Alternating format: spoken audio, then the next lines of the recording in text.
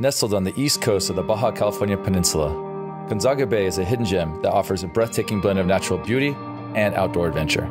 With its pristine beaches, crystal clear waters, and rugged desert landscape, Gonzaga Bay is a destination that captivates the senses and invites visitors to explore its wonders. My girlfriend and I have camped here several times in the past, but this time was going to be different. Why is that?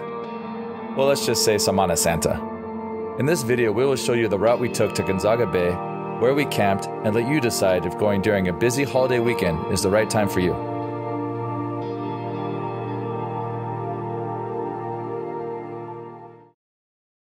What's up, everybody? I haven't made a video in a while, but this week is Semana Santa, which means Easter is this Sunday, and my girlfriend here has Thursday, Friday off. So we are gonna make a trip to San Luis Gonzaga. We've been there like 4 or 5 times already, and hopefully we're going to try to camp in a place called Punta Final, but it's probably gonna be super packed. I had a contact to call, and they don't really reserve spots, but they said there's a place available, and we're gonna go check it out. Hopefully we can get there. It's 7 a.m. right now. It takes roughly 5 hours to get there. See you guys there.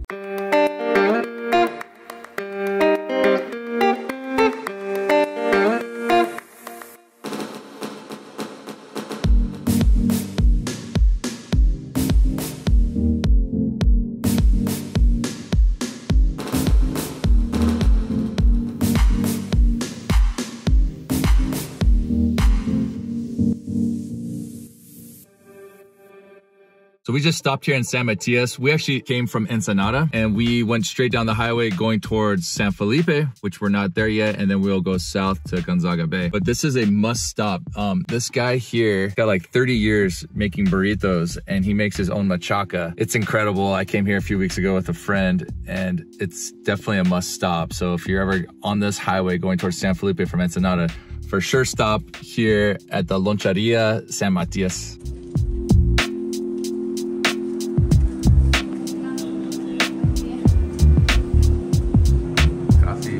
Yeah. Cool.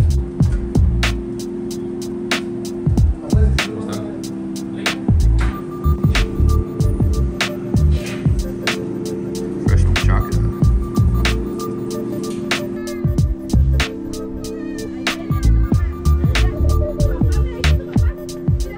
Okay, now we have eaten. Girlfriend's happy. I'm happy. Those things are like really big.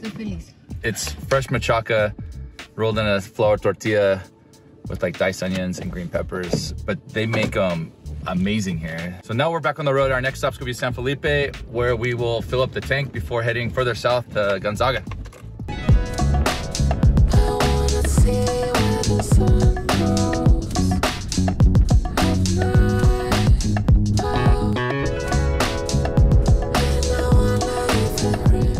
What you're looking at right now is actually the Sea of Cortez. We are almost at San Felipe and we made a pretty good time. Here we are, we're about to go through a military inspection and then we're gonna fill up the tank in San Felipe.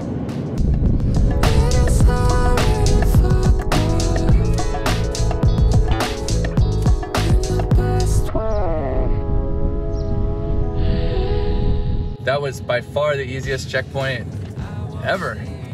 He just said adelante, let us keep going. He seemed to stop the other like 4 or 5 cars in front of us, but to us, he just passed us through. So we only stopped for just for gas real quick in San Felipe and we kept going. We are driving alongside the coast here, heading south, and this road is amazing. It's pretty new. It's probably like 3 years old, and there has not been a single pothole the entire way on here. So we're pretty stoked about that. So we just pulled into Gonzaga Bay and there's only one store here and it's this place right here called Rancho Grande, but it's packed. So we were gonna get firewood here. We thought it'd be, but I've never seen this many people. So we're worried that we're not gonna get a spot at the campground we wanna go to. The place we're trying to go to is called Punta Final. It's at the end of Gonzaga Bay. I'll put a little map overlay here right now. It's like on the south side of the bay. Hopefully we have a spot. Yeah, so this road's like super washboardy and bumpy and not very comfortable on the ride, so I'm just lowering the air pressure. Esto está bien? Probablemente no. Down to about 20 PSI just to make the road smoother. Oh yeah, that's so much better now. Way softer. You can still hear the bumps, but that's always air down. Like why even ride uncomfortable if you don't have to? Like some people just stay with their tires fully maxed out, and for me, I hate hearing stuff rattle in the back, so just airing down changes the whole experience.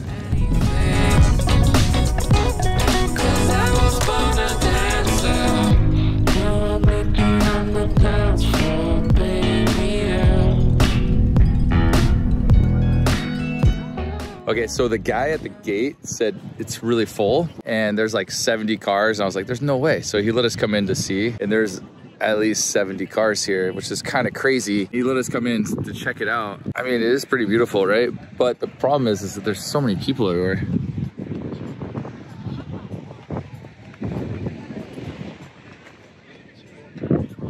This is what you get trying to camp Semana Santa. We're gonna decide, maybe we'll go out at Punta Final and try to drive up the beach. The owner said there's this area that we could probably just drive, four-wheel drive up the sand. So we're gonna check that out. We decided to drive up a bit, and it's kind of crazy. There's literally no one here. We're just driving down the beach, literally right next to the water. I don't know, we got all this open, so we're gonna kind of explore and look for a place because Punta Final is not what we were expecting today. There was between like 70 and 100 cars there right now. And yeah, we just weren't down for that.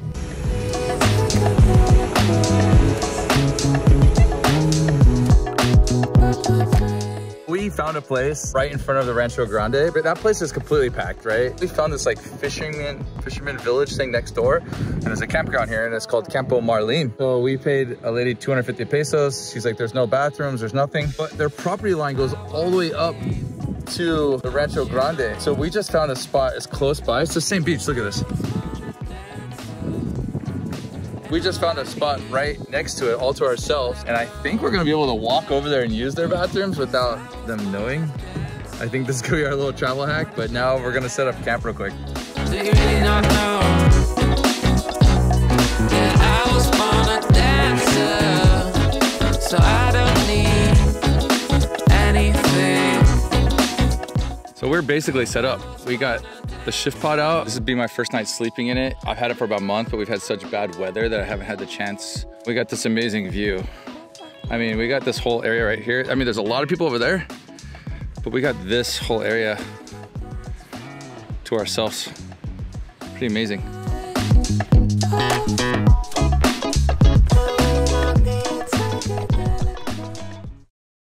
This tent is awesome.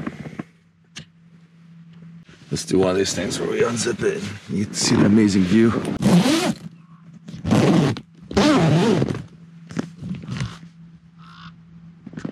That's what we're dealing with.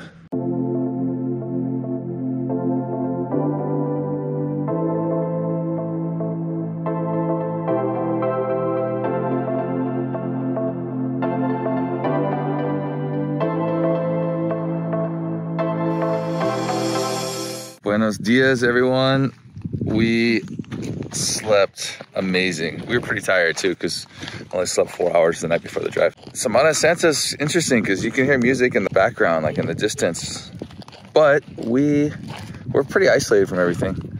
We're way over here. And we just tested our whole bathroom theory. And we just came over to Rancho Grande right next door and used their bathrooms. So cool. Now we're gonna make some coffee. I'm gonna fill up the paddle board and we're gonna go for a paddle because there's absolutely no wind right now. It's pretty amazing. So let's do this.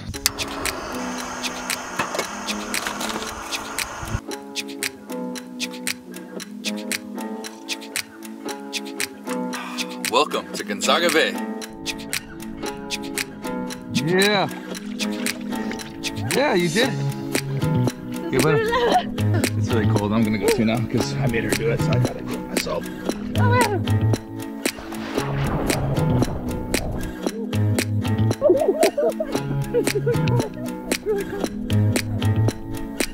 Mira, ¿quién está flotando en el mar de Cortés? Los camarones. ¿Este es normal? Ah, está cool. Y tres. Life is good. ¿Qué trae? ¿Coco con qué? ¿Solo salsa nomás? Limón. Está riquísimo.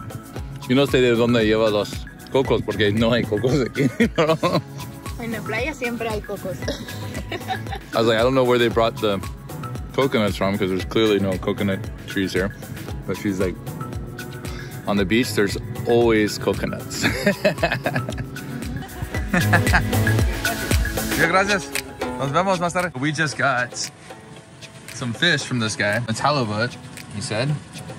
They just caught it. We paid 120 pesos for all of this, so about $6.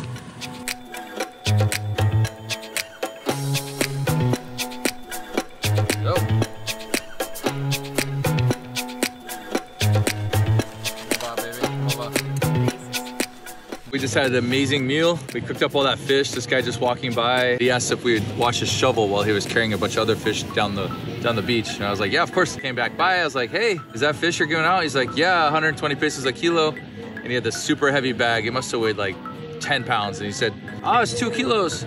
Just 240 pesos. And we're like, oh, that's way too much food. Like, it's a really good price, but it's way too much food. Like, can we just take half for 120? And now we're just gonna drink some mezcal from La Locura, which is bomb. I brought this from Oaxaca. This is an espadín with quiote, which quiote is the flower that blooms out of the agave, and they blend it together with the espadín. Pretty bomb. It's 48%, so it's a good digestive for the night. And we're just gonna enjoy this fire, and that's about it. And we'll get back to you guys in the morning. Cheers.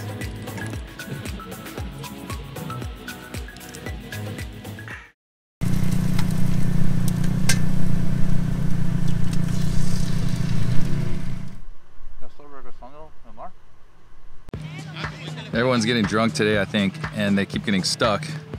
So everyone thinks they can just drive over here, but the sand's pretty loose, and I don't think this Nissan has four-wheel drive. But we don't want people over here. We're happy that we had all this to ourselves, and now it looks like people are finding out about our spot because you look down the beach here now, it's getting busier and busier.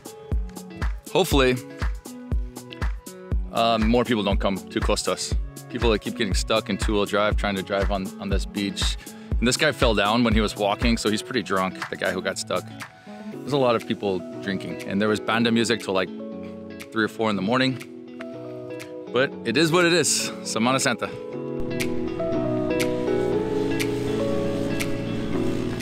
So yeah, we're gonna go walk down the beach. There's actually a hotel at the end called Alfonsinas, which I've been to a few times. I just want to check it out and see how busy it is there. Plus, they have a bar. Maybe we can get a margarita or something, I don't know. We're now arriving.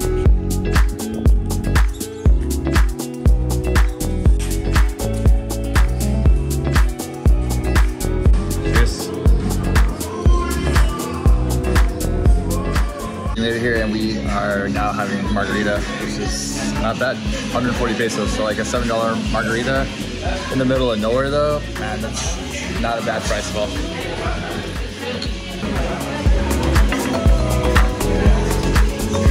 Really good too.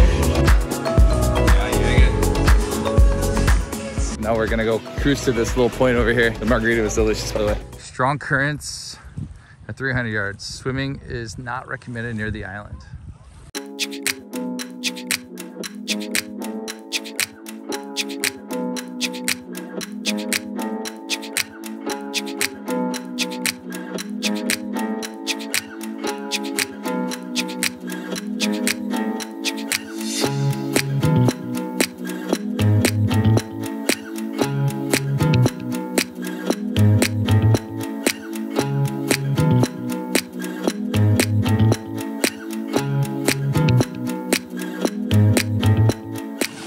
That was incredible. That was probably the last paddleboard of the trip.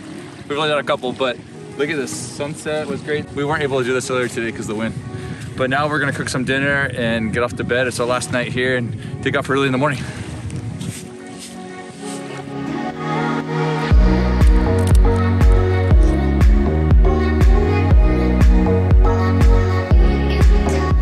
We are about to take off. We're almost fully packed up. I hope you enjoyed this video of San Luis Gonzaga. I'm gonna make another video in the future of when it's not Semana Santa and it's not so busy because it's not normally like this.